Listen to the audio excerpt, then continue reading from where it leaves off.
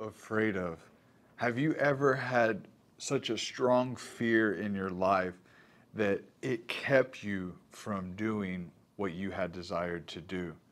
Well, I want to share a verse with you that you can meditate on throughout this week, and it's found in 2 Corinthians chapter 10, and it's verses 3 through 5, and it says, "For though we walk in the flesh, we are not waging war according to the flesh. For the weapons of our warfare are not of the flesh, but have divine power to destroy strongholds.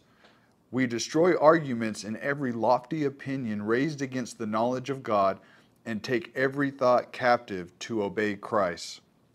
If you weren't aware, we are in a spiritual war.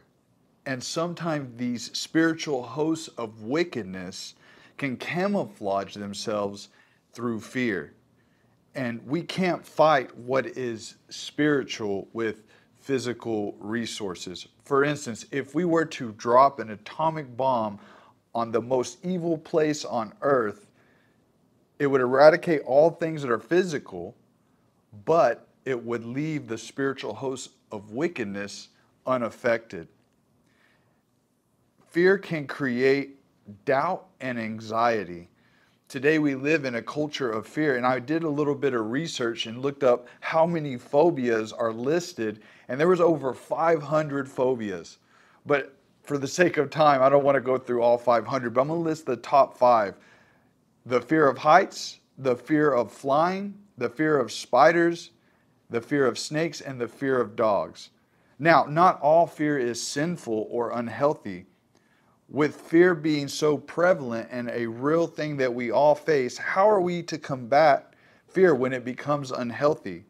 So you see, fear becomes unhealthy when it paralyzes us or renders us ineffective concerning the will of God for our life.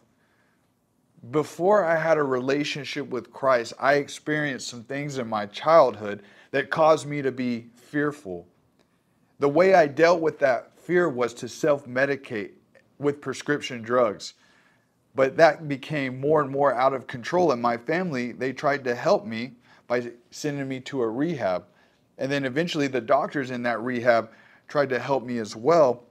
You see, my family gave of their resources, and the doctors gave of their resources to try to help me, but they couldn't help me because it was a spiritual stronghold in my life. But what did help me was when Jesus saved my life. Jesus gives us victory over spiritual hosts of wickedness. He sets us free. You see, when we put our faith in Christ, God gives us the Holy Spirit. The Holy Spirit helps us not to become victim of the schemes of Satan.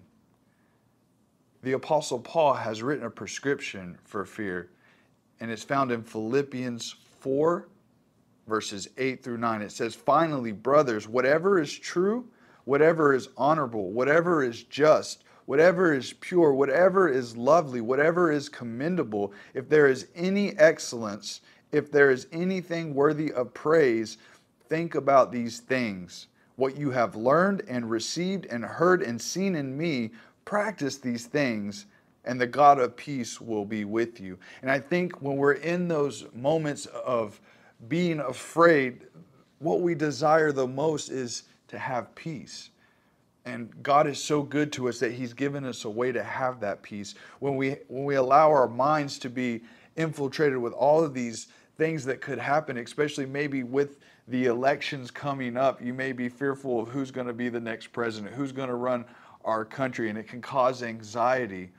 But when those emotions try to overtake you, take those thoughts captive to obey Christ and meditate on God's word. You see, the key is to fill ourselves with God's word and to be in His presence. And God will see us through those times when we are afraid. Thank you, and God bless.